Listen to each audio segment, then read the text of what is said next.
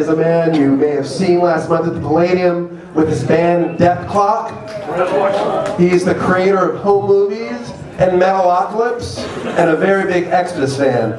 Please give a warm round of applause for Brendan Small.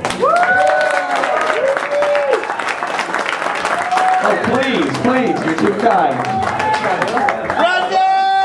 We're going to show a documentary, and this I hope will be the first documentary that will have a mosh pit.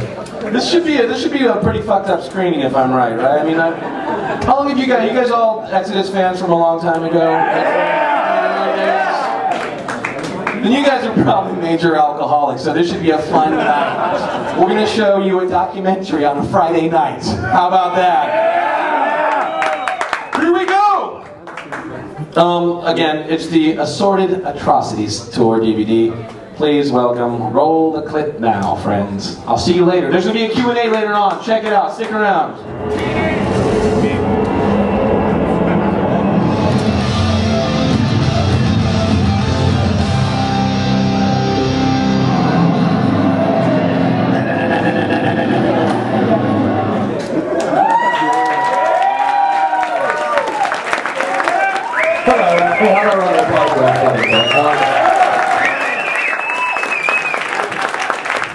Doesn't Rob look beautiful? Rob thought he was being arraigned tonight, so he wore his best suit.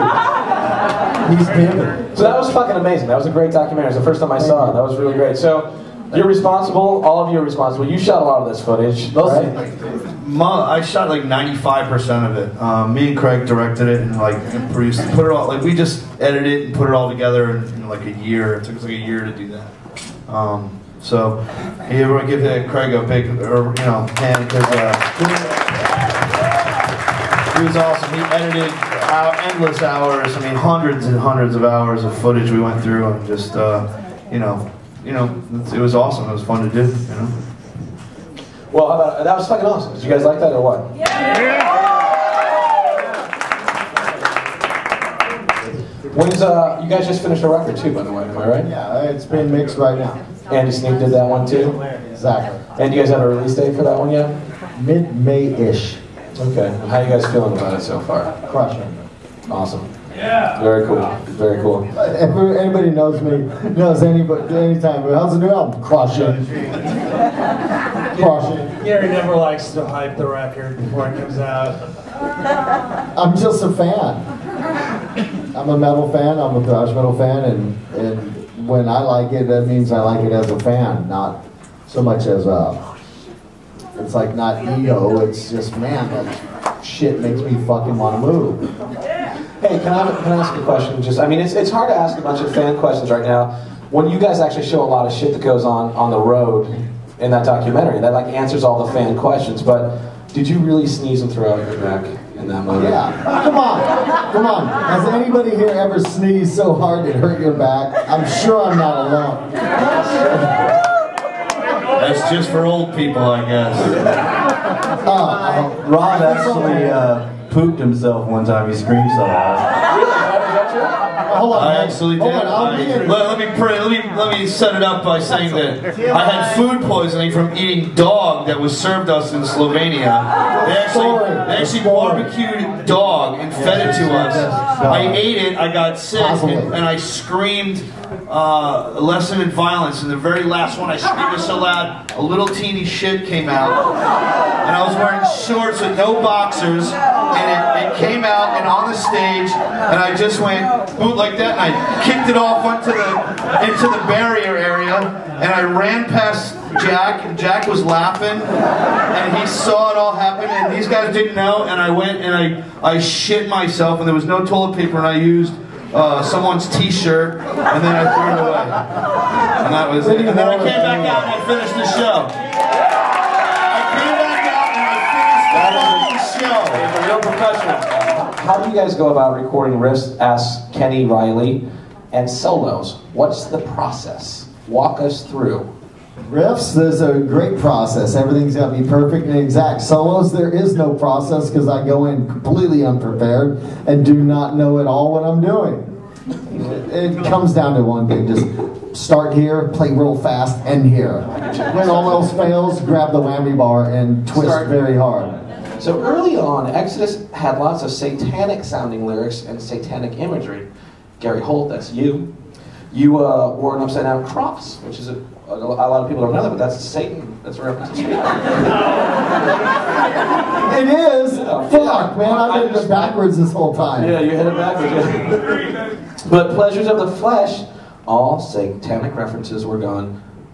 What's the deal?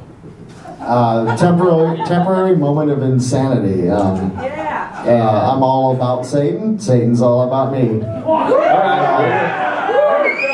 Hail Satan! Fuck God! Buy me a drink. In that order. I think also the fact is that there's enough like real evil in the world that like you don't have to make up fictitious evil. Like there's enough real shit, so you know it's easy to sing about. But I'm all about bringing Satan back into thrash metal. There you go. What do you guys think about that? A little bit more Satan.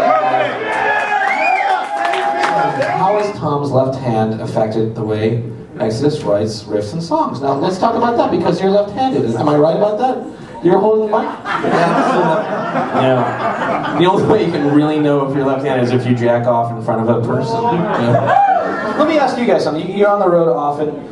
What do you do to not turn into fat fucks on the road? I mean, there's all that pizza there. What do you do? How do you deal with all that pizza? It's like, what? It's on the writer, right? I haven't figured that one out yet, dude. NAMM is like going, for those of you guys who don't know what NAMM is, it's like going to, it's like, if you can't make it to NAMM, go to Guitar Center and walk around 1,000 times. Pretty much. That's pretty much it, yeah. But pretty much it. You need like a lot of self-important musicians to be walking around 1,000 times too. Go watch a whole bunch of old fuckers who raped a bunch of babies. And there's a bunch of those blue like Megan's Law dots on top of that like area. If you look at the topographical map at that time, like a bunch of shitty, horrible, washed up. Yeah, 1,000 people. Yeah, the one in Hollywood has a bunch of those walking around. 1,000 people all trying to get their gear for free. Yeah, and then trying to get free shit. Yeah, yeah. So if you guys like that, then go to NAMM next week. I'll be there. That's one of those urban legends. It's not an urban legend. That's what they keep saying. But I witnessed it. It actually was. It was Paul Bailoff's friend too. But what people don't get is like the guy did not die. I mean, it was just like kind of like a scratch. Wait a minute. So a guy actually took some sharp object and cut it in his throat. Yeah. The ambulance came. You guys were on stage. I'm kidding. He didn't really slit his throat. No, actually, let's backtrack. Yes, they did go out and kill the guy. They slashed his throat and dragged his corpse up, and we all fucked the slice on his throat. It's no big deal. And when he shot the load, it came out of his mouth. And then we like devoured his flesh and stomped him into the stage surface of Rudy's Inn, where he lived. Their body laid there for another 20 years. If you come in his neck and it comes out of his mouth, is that gay? Who's gay? Okay, there's a guy back there that's very adamant. Go. That was me. Ask it. Do it. Which one of you guys smokes the bomb and sleep? Jack Gibson, there he is. Folks, this is Exodus. Stay right here, right? Thank you. Thank you very much, man. You guys are great. Thank you. Hope you enjoyed the DVD. I hope you purchase it and buy it and watch all the bonus stuff and the live concert. There's a CD that comes with it, man.